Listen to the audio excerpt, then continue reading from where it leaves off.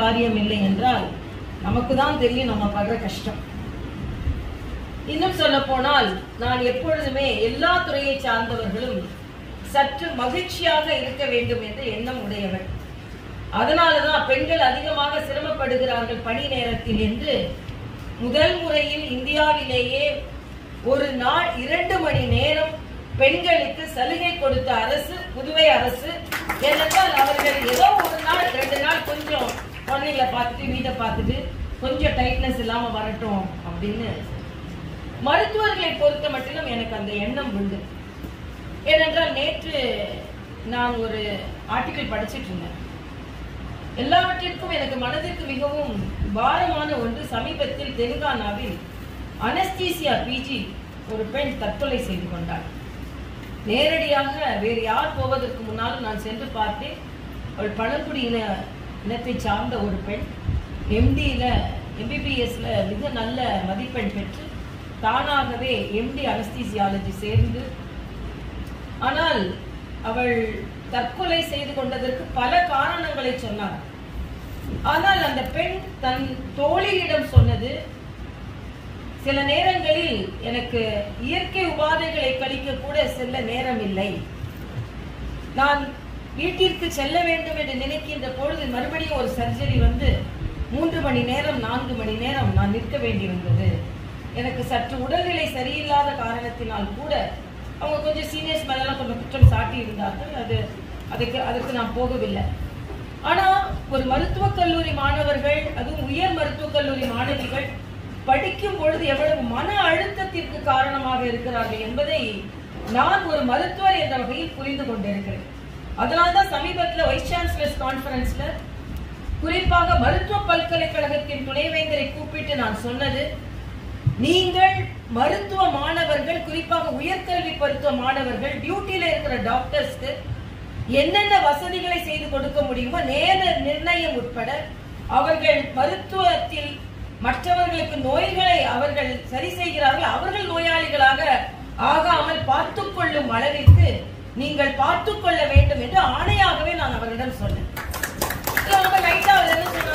ஏன் நீங்க அந்த பெண்ணை பற்றியே நான் சொல்லிக் கொண்டு இருக்கும் பொழுது, நீங்க இன்னும் கொஞ்சம் சரியா பார்த்திருக்கணும், அந்த பெண்ணை இன்னும் கொஞ்சம் கவனிச்சிருக்கணும். உடனே அவரு ரொம்ப சாதாரணமா ஒரு வருடத்திற்கு 300 மருத்துவ மாணவர்கள் தற்கொலை செய்து கொள்கிறார்கள் பிகாஸ் ஆஃப் பிரஷர் அப்படின்னு நான் சொன்னேன். இது அவ்வளவு எளிதாக கடந்து விட முடியாது.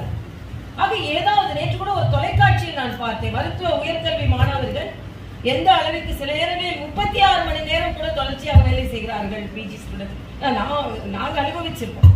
ஏன்னா நான் வந்து கைனகாலஜி படிக்கும்போது அப்பதான் லேபர் டியூட்டி முடிச்சுட்டு எல்லா இடத்துலையும் வெளியே வருவோம். ரிலீவர்ஸ் வந்திருக்க மாட்டாங்க. திடீர்னு ஒரு சீசரியன் வரும். உடனே 5 நிமிஷம் தான் இருக்கும். ரிலீவர்ஸ் வரலன்னா நான் அதுக்கு ரிலீவர் வரணும், நான் இருக்க முடியாது. திருப்பி நான் தேட்டருக்குள்ள போனேன்னா வீட்டில் எல்லாரும் காத்திருப்பாங்க, ஒரு 10 நிமிஷத்துல வந்துருவாங்கன்னு. ஆனா நாம அவங்களுக்கு கான்டாக்ட் பண்ண கூட சொல்ல முடியாது. நம்ம பாட்டுக்கு நேரா தேட்டருக்கு போக வேண்டியது. அப்புறம் ஒரு 3 மணி நேரம் 4 மணி நேரம் பேஷண்ட் ரெக்கவர் ஆகிற வரைக்கும் நம்ம இருந்து ஆகணும். ஸோ மருத்துவத்துறையில உள்ள உயர்கல்வி மாணவர்கள், டியூட்டி டாக்டர்ஸ், ஸ்பெஷலிஸ்ட், அவங்கவுங்க துறையில உள்ள மருத்துவர்கள் எந்த பிரச்சனைகளை சந்திக்கிறார்கள், அவர்களின் பிரச்சனைகளை சரி செய்ய வேண்டியது மருத்துவத்துறையின் பொறுப்பு என்பதையும் நான் இந்த மருத்துவ தினத்தில் வேண்டி கேட்டுக்கொண்டேன். ஏனென்றால் நம்ம பாதி நேரத்தில் மருத்துவர்களை ஒரு மனிதர்களாகவே பார்ப்பதில்லை. நான் தஞ்சாவூர் மெடிக்கல் காலேஜில் படிக்கும் போது 7 to 1 மணி ஓபி, 7ல இருந்து 12:55 வரைக்கும் யாரும் வரமாட்டாங்க. பெண்கள் நல்லா குளிச்சுட்டு சமையல் எல்லாம் முடிச்சுட்டு நல்லா சீவி சிங்காரிச்சுட்டு கரெக்டா 12:55க்கு திடீர்னு ஒரு 20-30 பேர் வருவாங்க. நாங்க அப்பதான் எல்லாம் முடிச்சுட்டு எழுந்திருக்கலான் இருக்கும்போது, ஏமா இவங்க இல்ல 1 மணி வரைக்கும் ஓபியில, நாங்க தான் 12:15 வந்துட்டோம்ல அப்படிம்பாங்க. அப்போ பேங்க்னா இல்ல 1 மணிக்கு முடிஞ்சிருச்சு அவ்வளவுதான் அப்படின்னு க்ளோஸ் பண்ணிட்டு பேங்க்காரன் போயிடுவோம். கடையை ஒரு 8 மணிக்கு நான் கற்பூரம் ஏற்றி ஒரு சாமான் கூட கொடுக்க மாட்டேன்னு போயிடுவோம். அந்த டாக்டர் அப்படி இருக்க முடியாது. ஆக அதுக்கப்புறம் அவங்க பணியாற்ற வேண்டும். அதே மாதிரி அது மட்டுமல்ல, ஏதோ டாக்டர்ஸ்னா அவங்க வந்து ஏதோ நிறைய பணம் சம்பாதிக்கிறாங்க, அவங்க கிட்ட நிறைய பணம் இருக்கு. ஏன்னா நான் தஞ்சாவூர்ல எங்க வீட்டுக்கு எதிர் வீட்டுல ஒரு வீடு இருந்தது. எங்க வீட்டுல ஏன் தஞ்சாவூர்ல அப்பதான் நான் ஒரு வாழ்க்கையை கற்றுக்கொள்கிறேன். அப்போ வந்து அந்த ஒரு தம்பி வந்து கீரை வந்து எதிர் வீட்டுல கட்டு 10 ரூபான்னு சொல்லுவாரு, நம்ம வீட்டுல வந்து 20 ரூபாம்ப. நான் ஏன்பா சரி கொடுக்குறேன், உனக்கு ஒண்ணும் இல்லை, நீங்க கொடுக்கறது தப்பு இல்லை, நான் எதிர் வீட்டுல என் காதுல பட்டுச்சுப்பா, நீ 110 ரூபாய்க்கு கீரை கட்டுனேன், எங்க வீட்டுல 20 ரூபான்றத, 2 பேரும் டாக்டரா இருக்கீங்களா, கொடுத்தா என்ன அப்படின்னு. சரி, அப்படியும் ஒரு எண்ணம். அது மட்டுமல்ல, குடும்ப வாழ்க்கையிலும் பல பிரச்சனைகளை சந்திக்கிறோம். உதாரணத்திற்கு எனது வாழ்க்கையில இருந்து ஒரு சம்பவம் சொல்றேன். நான் வந்து என்னோட பையனோட பேரண்ட்ஸ் டீச்சர் மீட்டுக்கு நம்மளாம் போனேன். என் கணவர் டாக்டர் சவுந்தரராஜன், அவங்க ரொம்ப பிரபலமான ரொம்ப பிஸியான டாக்டர். அதனால நான் பொலிட்டிக்கல் விட நான் தான் போவேன். ஒரு நாள் நான் போக லேட் ஆயிடுச்சு. அப்ப நான் சைல்ட் ட்ரஸ்ட்ல பேஷண்ட் பார்த்துட்டு இருந்தேன். அப்போ ஒரு அப்பெண்டிசைட்டிஸ் கேஸ் திடீர்னு என்னை வந்து கூப்பிட்டாங்க. நான் பாதி தூரம் பேரண்ட்ஸ் டீச்சர் மீட்டுக்கு வந்துட்டு இருந்தேன். காரை திருப்பிட்டு போய் அந்த கேஸுக்கு டயக்னோஸ் பண்ணிட்டு திருப்பி வரேன். அதுக்குள்ள இறக்குறே பேரண்ட்ஸ் டீச்சர் மீட் முடிகிற ஸ்டேஜ்ல இருக்கு. நான் உள்ள நுழைஞ்ச உடனே என் பையனை திட்டின மாதிரி அவங்க டீச்சர் என்ன திட்ட ஆரம்பிச்சிட்டாங்க. நீங்க டாக்டர்லாம் பிள்ளைங்களை பார்க்கவே மாட்டீங்க, உங்களுக்கு காசு சம்பாதிக்கிறது ஒண்ணுதான் குறிக்கோள், பேஷண்ட் வந்தா நீங்க பாப்பீங்க, ஆனா குழந்தைங்க அல்லாத டாக்டர் பிள்ளைங்களை யாரும் படிக்கவே மாட்டேன்றாங்க, அது அப்படி எப்படி திட்ட ஆரம்பிச்சிட்டாங்க. இல்ல மேடம், ஒரு எமர்ஜென்சி அப்படின்னா, ஏன் எமர்ஜென்சில நீங்க ஒருத்தவங்க தான் டாக்டர், யாரும் டாக்டரே இல்லையா அப்படி இப்படின்னு கேட்க ஆரம்பிச்சிட்டாங்க. சரி, நானும் அமைதியா போய் என்ன ஏதுன்னு கேட்டுட்டு நான் வந்துட்டேன். அப்போ வந்து ரொம்ப ரொம்ப டாக்டர்ஸ்னா ரொம்ப ரொம்ப மோசமா ஒரு நிலையில திட்டாங்கன்னு வச்சுக்கோங்களேன். நான் சரி எப்பவும் காட்டுற பொறுமையா அப்போ காய்ச்சிட்டு சரி பரவாயில்ல மேடம் அப்படின்னு வந்துட்டேன். ஒரு 2 நாள் கழிச்சு நடு இரவு 3 மணிக்கு ஒரு தொலைபேசி வருகிறது. என்னோட பழக்கம் என்னன்னா, நான் கவர்னரா இருக்கும் போதும் சரி, மருத்துவரா இருக்கும் போதும் சரி, எனது வேலை எதுனா நைட் 2 மணிக்கு கால் வந்தா நீங்களாம் கரோனா நேரத்துல பார்த்துருப்பீங்க, நான் தூங்கிருக்கவே மாட்டேன். அதே மாதிரி சைல்ட் ட்ரஸ்ட்ல கன்சல்டண்டா இருக்கும்போது கரெக்டா 2 மணி 3 மணி நினைக்கிறேன் ஒரு போன் வருது. போன் வந்தா அப்ப விவிவின்னு ஒரு பீடியாட்ரிஷியன் அங்க பிராக்டிஸ் பண்ணிட்டு இருந்தார். அவர் சைல்ட் ட்ரஸ்ட்ல கன்சல்டன்ட். அவர் என்ன கூப்பிடுறாரு, மேடம் ஒரு சஸ்பெக்டட் டெங்கு கேஸ் வந்திருக்கு, எங்களால இன்டர்னல் ப்ளீடிங் இருக்கா என்னன்னு தெரியல, இன்ஜெக்ஷன் கூட போட முடியாம இருக்கும், நீங்க வந்தாதான் சரியா இருக்கும் அப்படின்னு சொல்லி. சரி, நான் என்னோட அல்ட்ராசவுண்ட் மிஷின் கேரியர் எடுத்துட்டு நேரா அங்க போறேன். போனா பார்த்தா பயங்கர internal bleeding, complication of dengue. ஒன்னா அவங்க சொன்னாங்களாம், இந்த டாக்டர் வந்து என்னன்னு சொல்ற வரைக்கும் நாங்கள் ட்ரீட்மெண்ட் எதுவுமே நாங்கள் இப்போ டக்குன்னு ஸ்டார்ட் பண்ண முடியாது, அவங்க வந்து எங்களுக்கு என்னன்னு சொல்லணும், உள்ள இருக்க சிச்சுவேஷன் என்னன்னு சொல்லணும் அப்படின்னு சொல்லிட்டு, அதுக்கப்புறம் நான் போயிட்டு சிச்சுவேஷனை சொல்லிட்டு வெளியே வந்து பார்த்தா எந்த டீச்சர் நீங்க எல்லாம் சம்பாதிக்கிறதுக்கு மட்டும்தான் நீங்க இருப்பீங்க, அதே டீச்சரோட பேரன் தான் அன்னைக்கு அட்மிட் ஆனது. அப்பதான் அவங்களுக்கு புரிஞ்சது, இவங்க நடுராத்திரி அதிகாலை இப்படி வந்துட்டு இருக்கிறவங்கள போய் நாம சரியான நேரத்துக்கு வரல திட்டினா அது அப்புறம் அந்த பெண்ணு அந்த குழந்தை காப்பாற்றப்பட்டது என்பது. ஆனா அவங்களுக்கு அது அப்புறமா தான் அவங்களுக்கு புரிஞ்சது. ஆக இது வந்து டாக்டர்ஸ் வந்து குடும்ப வாழ்க்கையிலயும் சரி, பொது வாழ்க்கையிலயும் சரி, சொசைட்டிலயும் சரி, ஏதோ டாக்டர்ஸ்னா அவங்க ரொம்ப ரொம்ப சந்தோஷமாவும் ரொம்ப ரொம்ப சம்பாதிச்சு சந்தோஷமா இருக்கிற மாதிரி ஒரு தோற்றம் வெளியில இருக்கிறதே தவிர டாக்டர் பண்ற கஷ்டம் டாக்டருக்கு தான் தெரியும். அதனாலதான் இந்த ஏதாவது சாதனை, அதுலயும் கஷ்டமா டாக்டரா இருக்கிறதே கஷ்டம், அப்புறம் அதுல வேற சாதனை படிக்கிறதுக்கு நேரம் ஒதுக்குறதுக்கு. இன்னும் சொல்ல போனா நான் என்னை பொறுத்த மட்டில் நான் இந்த மருத்துவராக இருப்பதனால் நான் அடிக்கடி ஜிஹெச்சும் சரி நம்ம மருத்துவத்துறையும் சரி மிக நன்றாக இருக்க வேண்டும் என்று நான் நினைப்பது என்னன்னா, நான் வந்து தஞ்சை மருத்துவக் கல்லூரிக்கு செல்லும் பொழுதும் சாமானிய மக்கள் மருத்துவத்திற்கு எவ்வளவு சிரமப்படுகிறார்கள் என்பதை நான் பார்த்திருக்கிறேன். இன்னும் சொல்ல போனா நான் கனடா நாட்டுக்கு பயிற்சிக்கு போறேன். தஞ்சை மருத்துவக் கல்லூரியில இந்த நீம் ஆயில் ஆஸ்பிரேஷன் அதிகமா வரும். குழந்தைங்களுக்கு வேப்பெண்ணையை கொடுக்குறேன்னு சொல்லி அது ஃபுல்லா லங்ஸ்குள்ள போயிடும். அது நிறைய அந்த கேசஸ் வரும். ஒரு நாள் அப்படி ஒரு கேஸ் வரும்பொழுது மாட்டு வண்டியில வச்சு கூட்டிட்டு வராங்க. பாப்பா ஆல்மோஸ்ட் ஆஸ்பிக்சியேட்டடா இருக்கு. உடனே நான் கேட்கிறேன், ஏங்க இவ்வளவு மெதுவா மாட்டு வண்டியில கூட்டிட்டு நீங்க ஒரு கார்ல கூட்டு வரவங்க தானே அப்படின்னு நான் கேட்டேன். ஆனா அவங்க சொன்னாங்க, அம்மா கஞ்சி இல்லைன்னு சொல்றவங்களுக்கு கேக் இல்லையான்னு கேட்கிற மாதிரி இருக்கணும். அப்பதான் மெட்ராஸ் வந்து நான் போயிருக்கேன், எனக்கு அதை பத்தி ஒன்றும் தெரியாது. ஆனா அதே நேரத்துல நான் கனடா நாட்டுக்கு போகிறேன் என்னோட ஃபீட்டல் தெரப்பி ஸ்டடீஸ்க்கு. ஹெலிகாப்டர்ல வந்து குழந்தைங்களை இறக்குறாங்க.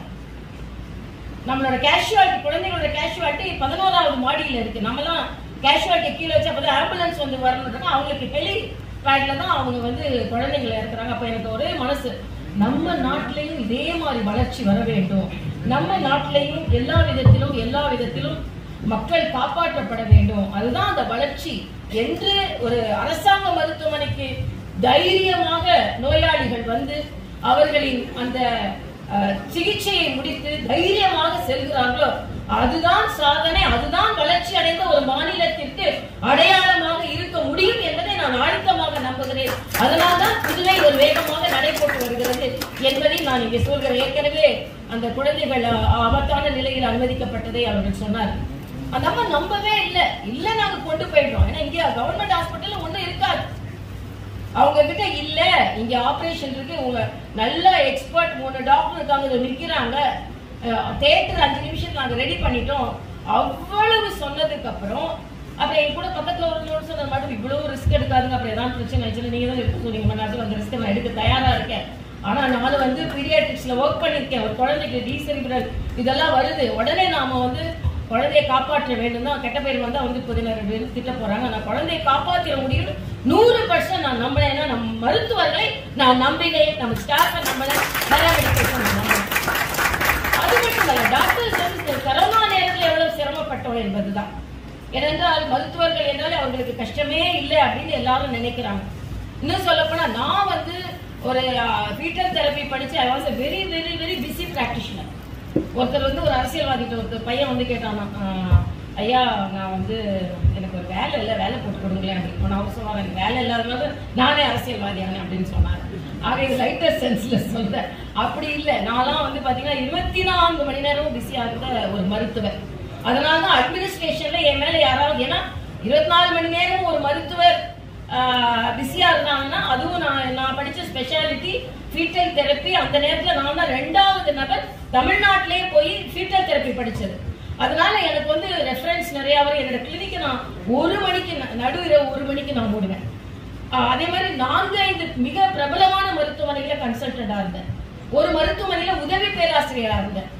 அதனாலதான் அட்மினிஸ்ட்ரேஷன்ல ஏதாவது தவறோ இல்லை என் மாதிரி ஏதாவது குற்றச்சாட்டு சொன்னால் எனக்கு ரொம்ப கோபம் வரும். ஏன்னா நான் சம்பாதிக்கிறேன்னு நினைச்சிருந்தா நான் டாக்டராவே இருந்து கோடி கோடியா சம்பாதிச்சிருப்பேன். அதெல்லாம் விட்டுட்டு தான் நான் அரசியலுக்கு வந்தேன். அதனால அடிக்கடி சொல்லுவேன், போட்டு ஒயிட்டு நோட்டு ஒயிட்டு, டாக்டர்ஸ் போட்டு ஒயிட்டு தான் நோட்டு ஒயிட்டு தான். டாக்டர்ஸ்லாம் தப்பு பண்ணவே தெரியாது, ஏதோ வருவாங்க, ஊசி போடுவாங்க, வேலையை பார்ப்பாங்க, கிடைக்கிறத வாங்கிட்டு போயிட்டே இருப்பாங்க, அவ்வளவுதான். ஆக ஏன் இதை சொல்கிறேன் என்றால் இவ்வளவு பிரச்சனைகளை தாங்கிக் கொண்டுதான் மருத்துவர்கள் பணியாற்றி கொண்டு இருக்கிறார்கள். அவங்க குழந்தைங்களை நேரம் அவங்களை கவனிக்க முடியாது, அவங்க குழந்தைங்க கூப்பிடுற நேரத்துல போக முடியாது, அவங்களுக்கு என்னைக்கு பர்த்டே செலிப்ரேஷன் சொல்றாங்க அன்னைக்கு தான் நமக்கு எமர்ஜென்சி வந்து நிற்கும். ஆக ஆக ஆக இது மாதிரிலாம் இருக்கும்போது தான் நம்ம இன்னும் மருத்துவராக இருப்பதனால், நமக்கு அந்த பிரச்சனைகள் புரிந்து கொண்டு இருப்பதனால் அவர்கள் இன்னும் வசதியாகவும் மகிழ்ச்சியாகவும் தங்களது பணியை ஆற்ற வேண்டும் என்று நான் நினைக்கிறேன். அதற்காகத்தான் நான் இந்த நிகழ்ச்சியை ஏற்பாடு செய்ய சொன்னேன். ஏனென்றால் எவ்வளவோ பிரச்சனைகள் இருக்கலாம் மருத்துவர்களுக்கு. இன்னும் சொல்ல போனா மருத்துவர்களுக்கு நாம கொடுக்கிற அளவிற்கு நாம ஒரு புத்தகத்தை பற்றி சொல்லும்போது சொல்வார்கள், புத்தகத்தின் விலையை யாரும் கொடுக்க முடியாது, பிரிண்டிங் சார்ஜ் தான் கொடுக்க முடியும்.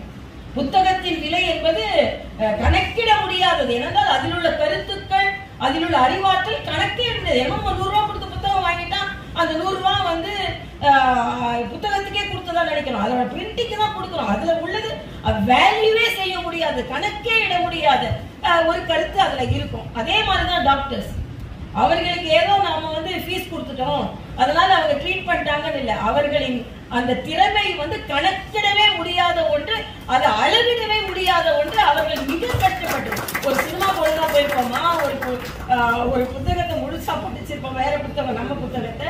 ஆக இதையெல்லாம் பார்க்கும்போது மருத்துவர்கள் உண்மையிலேயே தியாகிகள் என்றால் அது மருத்துவர்கள் தான். ஏனென்றால் மற்றவர்களின் உயிரை காப்பாற்றுவதற்கு இன்னும் சிரிச்சுக்கிட்டே இருக்கணும், நமக்கு கோபம் வரக்கூடாது, நமக்கு கோபம் வரக்கூடாது, நம்ம சிரிச்சுக்கிட்டே இருக்கணும். நமக்கு வயிற்று வலி வந்தாலும் நம்ம சிரிச்சுட்டு தான் இருக்கணும். அதே மாதிரி நம்ம கொஞ்சம் கோவப்படக்கூடாது, அவ்வளவுதான். அந்த டாக்டர் கோவப்பட்டாங்க, அந்த டாக்டர் திட்டாங்க, அந்த டாக்டர் உயிரையே காப்பாத்திருந்தா கூட அந்த டாக்டர் திட்டது மட்டும்தான் ஞாபகம் வரும். அவங்க என்னை திட்டாங்க, அவங்க மூஞ்ச காமிச்சிட்டாங்க அப்படின்னு. ஆக சிரிச்சுட்டே வேற இருக்கணும், நமக்கு எவ்வளவு வலி இருந்தாலும் சிரிச்சுக்கிட்டே வேற இருக்கணும், பொறுமையா வேற இருக்கணும். ஆக இதெல்லாம் வந்து உண்மையிலேயே ஒரு இது மற்றவங்களுக்கு தெரியணும் அப்படின்னு குறிப்பா இன்செக்யூரிட்டி போன்றவர்கள்லாம் தெரியணுன்றதுக்காக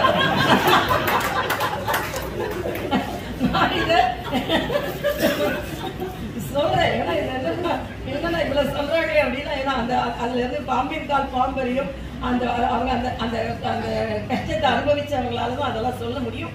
அதனால இந்த மருத்துவ தினம் வந்து ஏதோ நீங்க கொண்டாடிட்டோம் போல சில மாற்றங்களை கொண்டு வர வேண்டும் என்பதற்காகத்தான் நான் நிர்வாகத்தை கேட்டுக்கொள்கிறேன். அவங்களோட நேர நிர்ணயம், குறிப்பாக பிஜிஸ், அவங்களுக்குள்ள வசதிகள் இருக்கா? அவங்களுக்கு இப்போ மற்றவங்களாம் 8 மணி நேரம் எங்களுக்கு வேலைக்கு நாங்கள் போயிட்டு உடனே கதவை கூட்டிட்டு போயிடலாம். டாக்டர்ஸ் அப்படி போக முடியாது, பர்டிகுலரா போஸ்ட் கிராஜுவேட்ஸ் அப்படி போக முடியாது. அதனால அவர்களுக்குள்ள வசதிகள் இருக்கிறதா, அவர்களுடைய நேர நிர்ணயத்தை நம்ம சரியா கணக்கிட்டு அவர்களுக்கு நேரம் கொடுக்கிறோமா. அதே மாதிரி சில இடங்கள்ல இப்ப இன்னொரு பெரிய கொடுமை என்ன நடக்குதுன்னா, பேஷண்ட்டுக்கு ஏதாவது ஆயிடுச்சுன்னா பேஷண்ட்டை விட்டுட்டு டாக்டர் தாக்க ஆரம்பிச்சிடறாங்க. டாக்டர்கள் அபாயகரமான சூழ்நிலையில் இருக்கிறார்கள். கேரளால ஒரு பெண்ணை கொன்னே போட்டாங்க. இதெல்லாம் மன்னிக்கவே முடியாத ஒன்று. ஏனென்றால் எந்த டாக்டரும் வருகிற நோயாளி உயிரிழக்க வேண்டும் என்று யாரும் நினைக்க மாட்டாங்க. ஆனா ஏதோ ஒரு பிரச்சனையில காம்ப்ளிகேஷன்ல நோயாளி இறந்துட்டா டாக்டர் கொலை பண்ற அளவுக்கு இன்னைக்கு மென்டாலிட்டியும் மாறிக்கொண்டிருக்கிறதாக அவர்களை பார்க்கும்போது ஒரு தெய்வங்களாக பார்க்கின்ற அந்த சூழ்நிலை மருத்துவர்களும் சில மருத்துவர்கள் செய்கின்ற சில தவறுகளினால் எல்லா மருத்துவர்கள் மீதும் சில குற்றச்சாட்டுகள் விழுந்து விடுகிறது. அதனால் நாம் எல்லாம் அதுவும் குறிப்பா புதுவையில எல்லோரும் மகிழ்ச்சியாக இருக்க வேண்டும் என்று திட்டம் போடுவது மட்டுமல்லாமல் இன்னைக்கு டாக்டர்ஸ் நான் ஒரு கோரிக்கை வைத்தேன். டாக்டர் சரியான நேரத்துக்கு வரணும், எல்லாரும் கோட் போட்டுக்கணும், எல்லாரும் பேட்ஜ் நம்மளோட பேருக்குள்ள பேட்ஜ் அணிந்து கொள்ள வேண்டும்.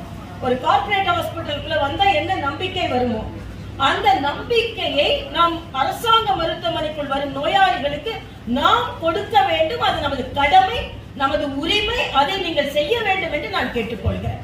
ஆக தெரியணுன்றதுக்காக தான் கோட் போடணும்னு சொன்ன உடனே நமது டாக்டர்ஸ் எல்லாம் சொன்னாங்க, இது வெயில்ல எல்லாரும் கோட் போட கம்பல் பண்ண அவங்களால முடியல அப்படின்னு. அப்பனா கார்பரேட் ஹாஸ்பிட்டல்ஸ் யூனிஃபார்ம் கொடுங்க, நல்ல காட்டன்ல நல்ல யூனிஃபார்ம், நம்ம ஐசியூல இருக்க மாதிரி நல்ல கலர்டு யூனிஃபார்ம் கொடுங்க, அப்படின்னா அவங்க கொஞ்சம் கம்ஃபர்டபுளா இருக்கட்டும் அப்படின்னு சொன்னேன். அதனால டாக்டர்ஸ் இப்ப கட்டாயம் டாக்டர்ஸ் கோட் போடணும், டேக் போட்டுக்கணும், நேம் டேக் போட்டுக்கணும்.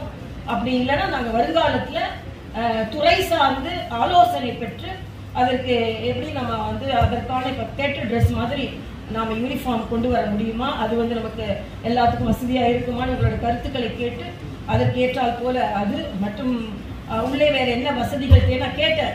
டாக்டர்ஸ்க்கு தூங்குறதுக்கு இடம் இருக்கா, அங்க ரெஸ்ட் எடுக்கிறதுக்கு இடம் இருக்கா, ரெஸ்ட் ரூம் இருக்கா, இதெல்லாம் கேட்டேன். அதெல்லாம் முழுசா இருக்கா இல்லையான்னு எனக்கு இன்னும் சரியான தகவல்கள் இல்லை. ஆனால் எல்லாம் சரி செய்யப்பட வேண்டும். அதனால டாக்டர்ஸ் இந்த தினத்தை நான் இதை கொண்டாட்ட தினமாக எடுத்துக்கொள்ளவில்லை, டாக்டர்களின் திண்டாட்டத்தை போக்கும் ஒரு கொண்டாட்ட தினமாக இருக்க வேண்டும் எனது கருத்தாக நான் இங்கே சொல்கிறேன். ஏனென்றால் நான் மட்டும் இல்லை, ஏன்னா நான் டாக்டர், கணவர் டாக்டர் சவுந்தரராஜன் டாக்டர், என் பிள்ளைங்க 2 பேரும் டாக்டர், என் மருமக டாக்டர், எல்லாருமே டாக்டர். டாக்டர் குடும்பத்தோட பிரச்சனை எனக்கு நல்லா தெரியும். அது நெஃப்ராலஜிஸ்டோட ஒய்ஃபா இருக்கிற ரொம்ப கஷ்டம். ஏன்னா அவங்களுக்கு டிரான்ஸ்பிளான்ட் இன்னும் நீங்க ஒன்று சொன்னாங்க, நாங்க ஜிப்மர்லாம் வர்றதுக்கு முன்னாலே கிட்னி யூராலஜிஸ்ட் நெஃப்ராலஜிஸ்ட் நான் என்னோட கோரிக்கை, நீங்க டிரான்ஸ்பிளான்ட் ஆரம்பிக்கணும். Kidney department, urology department successful transplant சாதாரண ஹாஸ்பிட்டல்ஸ்ல கூட இப்ப செய்யறாங்க. ஆனா நீங்க அதை ரிவைவ் பண்ணி முற்றிலுமாக ஒரு சக்சஸ்ஃபுல் டிரான்ஸ்பிளான்ட் சென்டராகவும் இது மாற வேண்டும். ஏனென்றால் நான் எனக்கு பர்சனல் எக்ஸ்பீரியன்ஸ் இருக்கு. நான் போய் தஞ்சாவூர் மெடிக்கல் காலேஜ்ல அசிஸ்டண்டா நான் ஸ்டூடெண்ட் தானே, ஹஸ்பண்டுக்கு நெஃப்ராலஜில நான் நிறைய அவங்களுக்கு ஹெல்ப் பண்ணியிருக்கேன். அதனால அதையும் நீங்கள் பார்க்க வேண்டும். என்னென்ன உயர் சிகிச்சை இருக்கிறதோ அது எல்லாமே ஜிஹெச்சுக்கு வர வேண்டும் என்ற கோரிக்கையை வைத்து உங்கள் அனைவருமே மகிழ்ச்சியாக இருக்க வேண்டும் என்ற கோரிக்கையை வைத்து don't compromise your happiness for anything. Doctor should be happy, then only patient will be happy.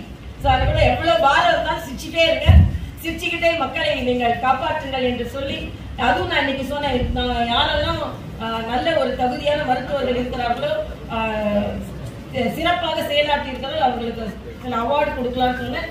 அதற்கேற்றாற் போல் சில பேரை தேர்ந்தெடுக்கிறார்கள். அவர்கள் அனைவருக்கும் எனது வாழ்த்துக்களை வணக்கங்களை சொல்லி அனைவரும் மகிழ்ச்சியாக இருப்போம். வருகின்ற நோயாளிகளின் உயிரை நம் உயிரை கொடுத்தாவது காப்போம் என்று சொல்லி விடைபெறுகிறேன். நன்றி, வணக்கம்.